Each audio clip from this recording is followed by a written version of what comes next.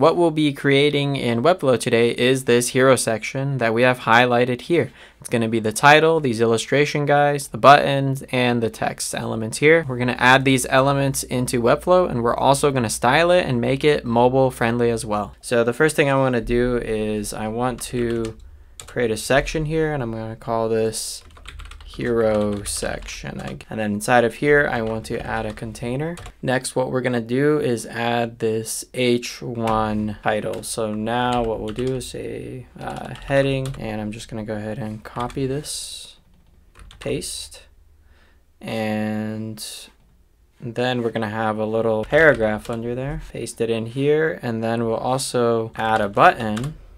We'll give this a class of BTN. Then we're going to update the text here to show C pricing. And then next we're going to have this text here that we'll copy over as well. And then there's also these two little illustration guys which we can copy over, and I'm going to just export them as SVGs. And now let's hop over to Webflow and start inserting everything. Just bring them right in here, upload them. So there's one guy, copy, and then I'm going to replace this image with this guy. Okay, great. It's starting to come alive, kinda.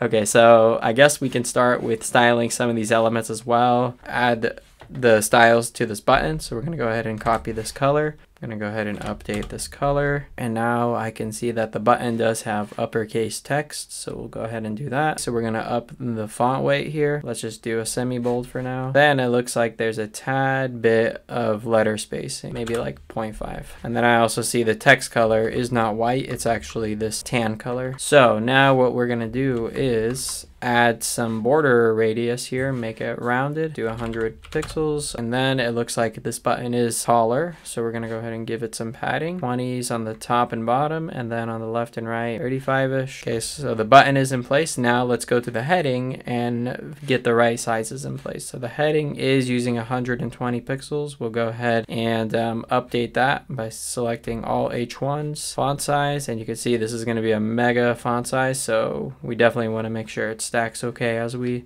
go down and decrease the font size. And then the line height, maybe make this just a regular 1. And then next what we need to do is the subheading here. We'll just call this P large, and for me it just means paragraph large because it is larger font. So that is going to be using the 24, so we'll update this to be font size 24 pixels. And then now with this little button here, we'll just call this is 14 pixels, so we'll just call this PXS, extra small. Now that we have all of the styles in place, let's actually now work on the layout / responsiveness and positioning of everything. I am noticing that it looks like this does cut off here at secret design ingredient. You could just click enter here and call it a day and center it, but the problem with that is once you go to mobile views, you're gonna get weird stuff like this that happens where you have this big massive open space. And the reason it does this big open space is because you pressed enter on the keyboard, but if you go ahead and delete that, you can see it fits normally now. So in order to fix this breaking issue with the text, what we're going to do is wrap it in a little container and call it hero inner, and we're going to give it a max width of, let's start with 80% and see what that looks like. And you can see 80% kind of keeps everything in the column here, and it breaks okay. Once the max width is set, we also want to real quick just give everything a text align center here, and I applied that to the hero section here because everything here is centered. And real quick before I move on to updating the text, let me add some spacing here, padding to the top. Now the spacing at the top is looking good. And then the subheading, we also need to wrap this inside of a div, and we can go ahead and give that a max width. Let's give this a max width of, let's start with 50%. And we also want to center this, so when something has a width, you can just do the margin left and right auto, and that'll start centering it. And then I'm also gonna do some spacing like that. 40, okay, that looks pretty good to me for now. And then I am noticing that this isn't actually centered, so that's because the hero inner needs to be centered as well. Okay, and now we have this button and little text here. So we're gonna go ahead and wrap the little text and give this a hero tiny text. Okay, and then we're just gonna go ahead and give that a top of about about 20-ish pixels. All right, and there we go. That's starting to look pretty darn close. And then these two guys, you can see that they start to go off screen and whatnot. And the way we're gonna adjust them is by giving them position absolutes and then just positioning them differently based on the responsive screen sizes. So we'll give these a position absolute, but before we do that, we want to make sure our parent container, where these are nested inside of, has a relative. And what relative is going to do is allow us to keep these guys inside of the box, inside of this container in the blue outline. Okay, this guy's to the left, and then this guy, let's give him a position absolute and go to the right. And then what we need to do is move these guys closer to the title up here. So moving them up. So we're going to go ahead and say position bottom of the container, and then this guy as well, position bottom. What I'm noticing is that this guy is on top of the text. I know in the design it doesn't happen like that, but in case on mobile views there is some overlay.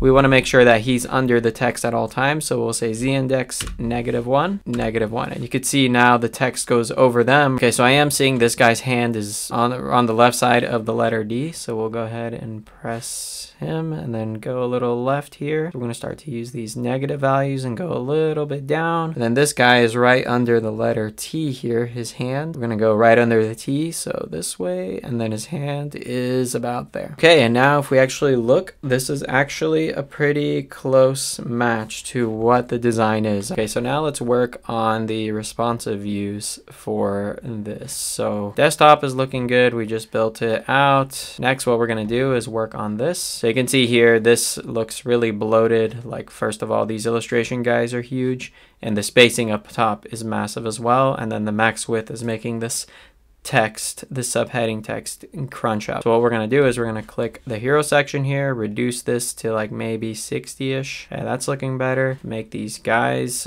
smaller. So we're going to do is say max width, do 250 on this guy, and let's do on the right guy 250 pixels as well. Before we start fine-tuning it, let's actually get the rest of the element more responsive friendly, and that this thing here needs to have its max width removed. That's from the parent. Okay, that's looking better. And then I am not a fan of how much spacing there is between the subheading and the title. Reduce that by half, I think. Let's do 20. And then same with this. So let's reduce this to maybe like a 15. So that looks pretty good for tablet. All right, now let's go down to the next view, which is mobile landscape. We'll adjust firstly the spacing up here. Let's bring it down to a 30. And then what we're gonna do next is reduce the size of these images as well. Now from 250, let's go to like 150. And then the same with this guy. Let's go to 150. I think this subheading text is starting to get a little large for this mobile size, so we're going to reduce this by like bring it down to a